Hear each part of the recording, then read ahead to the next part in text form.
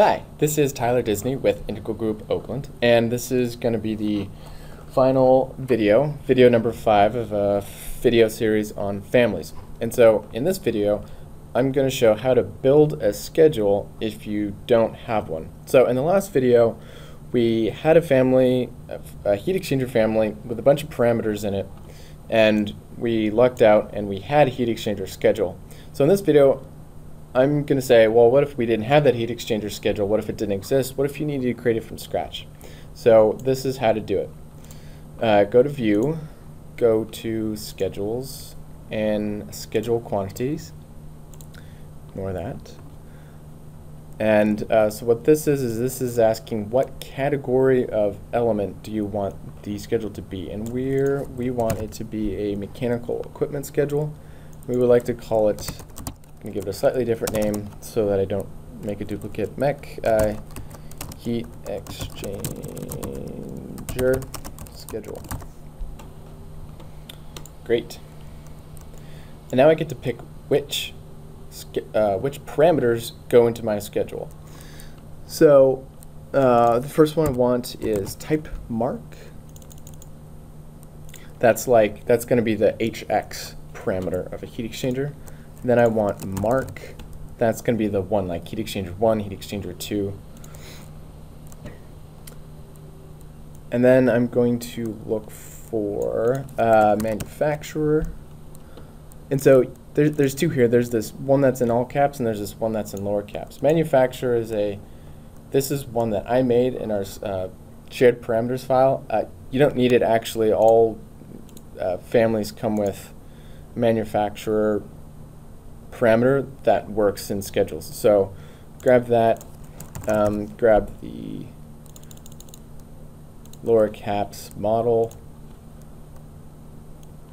and you know there's a lot of parameters in here, so you kind of got to know what you're looking for. It might take a little bit to get used to looking at all this stuff, but the nice thing is that for the equipment specific ones, I try to start them all out with the same acronym.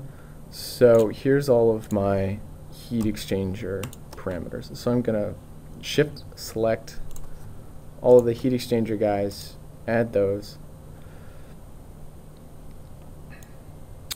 and I also want operating weight. And now there's two here. When you're making shared parameters, sometimes things get a little messed up. So I've got a duplicate here. I'm pretty sure the first one is the one that's correct. If I guess wrong, it's really easy to remove it and put another one back in. So not a big deal. And I want notes.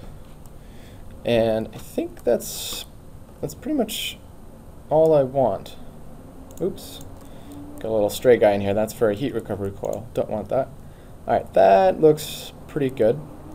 I'm going to go over to filter. Remember, well, let's see what happens when I don't filter it. So again, I've just set the category to mechanical equipment, and I've got these fields, and I'm going to hit OK. So here's my new schedule, and it's populated with every piece of mechanical equipment in the project, which honestly isn't that much, but there it is. So I actually only want pieces of equipment where the type mark is set to HX to show up in here. So I'm going to go to the fields. I'm going to go to filter. I'm going to say filter by type mark equals capital HX. Great. So I'm going to close that. So there's a few things going on here. So right now this is working, but it doesn't look very good. And so I want to do some things to make it look better. So each of these columns corresponds to one of the parameters that I added in the fields window.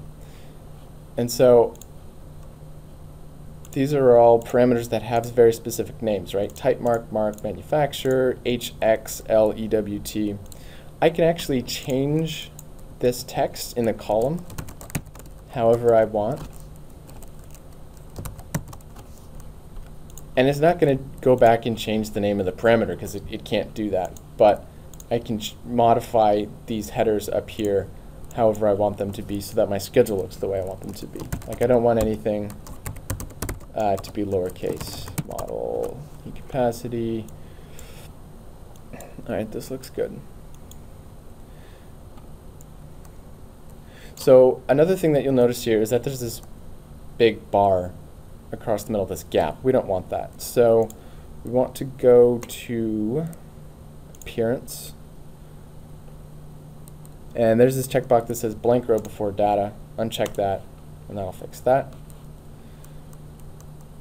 And another thing that's going on is, so we have the load side of the heat exchanger, and then we have the supply side of the heat exchanger. We'd like to group these together. So select from here, heat exchanger, load, entering water temperature, all the way to these 4 parameters are what we want. Well, actually, before we do that, let's reorder them a little bit. So go back to the fields, and we would actually like for example, the temperatures to be next to each other, right? So I'm going to select the leaving water temperature and move it up next to the entering water temperature on the load side, and I'm going to do the same on the supply side. And that GPM water pressure drop, right? And I'm also going to select my heat exchanger material and number of plates, and I'm going to move them down to the end after the load and supply side information. I'm going to take the heat exchanger type and move it up right before the capacity. So that's the order of parameters I want. Right. Okay, so now I'm going to click and drag over the load side, and I'm going to right click and say group headers. And so that creates this group of headers. I'm going to say load side. And now I've named these parameters very specific things so that I know what they are when I'm looking at them when I'm populating schedules. But I don't want this text to look like this in my schedule. I want this just to say entering water temperature. And I don't need to say L because I can see it says load right there. And I don't need it to say heat exchanger because by God we know this is heat exchanger schedule. So I'm just going to say entering water temperature F. And I'm not putting a degree symbol in there just because I currently forgot what the alt command is for degree symbol. And so this one's going to be leaving water temperature F.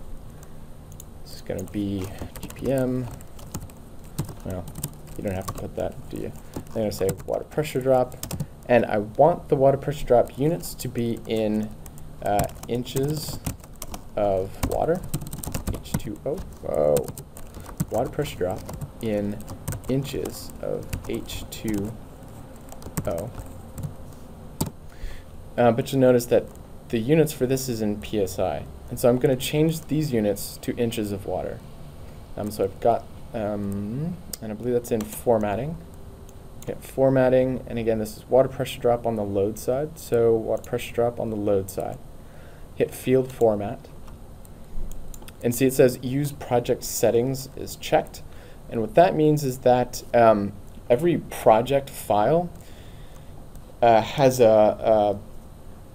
settings for what the preferred units are for different types of values. So water pressure, air pressure, cooling loads, heating loads, weight, all sorts of things. You can say the preferred unit for this is PSI or inches of mercury or whatever you want. And so the default settings for pressure in this project happens to be pounds per square inch, which is fine. It's just not what we want for this schedule right here. So I'm going to uncheck use project settings. I'm going to manually change the units to feet of water. And right now I'm going to keep the unit symbol. I'm going to hit OK. So great, it changes the unit to what I want. And now it's important, I think, to leave the units there when you're initially setting this up so that you make sure you know what units Revit thinks a specific value is in. Because if this just says inches of water, but Revit thinks this value is in PSI, and you type in, 0.2, and you think you're typing in inches because there's no unit symbol there, but Revit thinks you're typing in PSI, it can cause headaches down the road. You don't want to be doing those things where you're not paying attention to units and you think it's one thing and Revit thinks it's another thing, because the next person who comes along and turns the units on is going to look at it and say, oh, that's interesting. It's 0.2 PSI, which isn't going to be right? So be careful about units. Revit's very strict about them, and so should you. Okay, so I'm going to group the supply side units together by, again, clicking and dragging the ones I want to group, hitting group headers, say source side, and I'm going to change this entering water temperature, F, leaving water temperature, F, GPM, water pressure drop in inches of H2O. I'm going to change these guys' units to feet of water.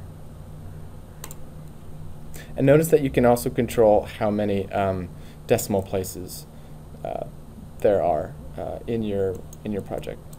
So that's a nice way. So you can really have a lot of control in terms of cleaning up how your schedule presents itself. Steel plates, 100 notes 2. Okay, so that's looking pretty good. Yeah, I'm happy with most of this. I don't like the fact that this is offset to the left. So I'm going to go back into formatting, and I'm going to select all of these parameters, and I'm going to say alignment center. Apply that. Okay, so that looks a lot better. The one thing I don't want to be center is the notes. I want the notes to be formatted to the left because I'm like that. So align it to the left. Perfect. Okay, so this looks pretty good. Now we need to see what it looks like on a sheet. Oops. 2. There we go. So I'm going to open up the schedules sheet. Here we go. And find the schedule that it just made, which is MEP heat exchanger schedule. Going to drag and drop. Okay, that looks pretty good. And this, when we put the schedule onto the sheet, is where we can modify things like the column width. If you change the column width in this, it won't change how it presents here. All right, looks good. Now what I like to do is I like to add a nice thick border around this, so it gives a little bit of, well, I just think it looks nice. So I'm going to go back to my schedule, go to appearance.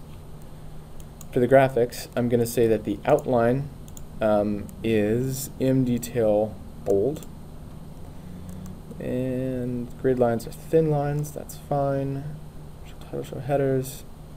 Yeah, I think everything else looks pretty good. There. And so now it changed the line type around the outline to be a thicker, bolder line than the interior ones, which I think looks nice. So that's it. I'm done. I have created from scratch a new heat exchanger schedule. Yeah, I think this concludes the family video series.